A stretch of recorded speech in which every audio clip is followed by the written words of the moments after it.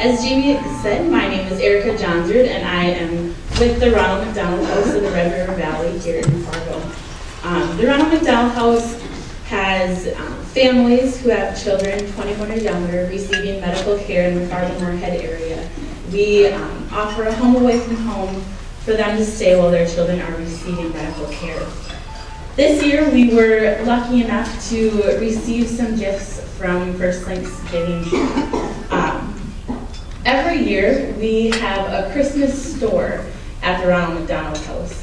We have many donors that will bring in gifts for our families so that they can kind of shop while they're staying with us. They don't have to pay for these gifts. They just come in and look around and pick out gifts for any of their family members that they would like to have a gift for at Christmas time. A lot of the times the families that are with us have other children that are either still at home or staying with them in the Ronald McDonald House. And we want to make sure that the families that are staying with us only have to worry about their child in the hospital. They don't have to worry about any outside things, especially at Christmas time when a lot of people are worried about where they're going to get the money or resources to be able to have a Christmas and offer gifts for all of their family members. The gifts we received from FirstLink this year were very vital in our ability to offer gifts to our families.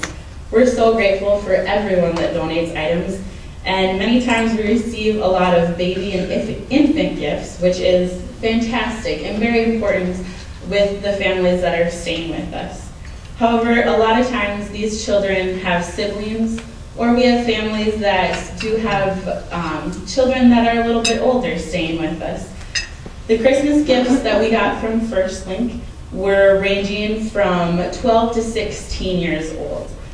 This was truly a vital thing for us, as we didn't have gifts for the teenage age range this year in our store. And we actually had one family that had they were so grateful. They had gone through our store, and we kind of noticed that they didn't take anything when they left, and we were like, please, take as much as you would like. Make sure you get gifts for all of your family members. And she politely said, I have teenagers at home, and I just didn't find anything that I thought was appropriate for them. A few minutes later, I got a call from one of the staff members at FirstLink asking if we would be interested in receiving some of the gifts from the Giving Tree and what age range we would be looking for if we would. So I was able to go to the Civic Center and pick up gifts for people that were 12 to 16. When I went and talked to the mother and I told her, why don't you come back and look again, we just received some more gifts. She walked through our store and just began to cry. She was so grateful that she was able to offer a Christmas for her family when she thought that Christmas just probably wasn't going to happen like usual that year.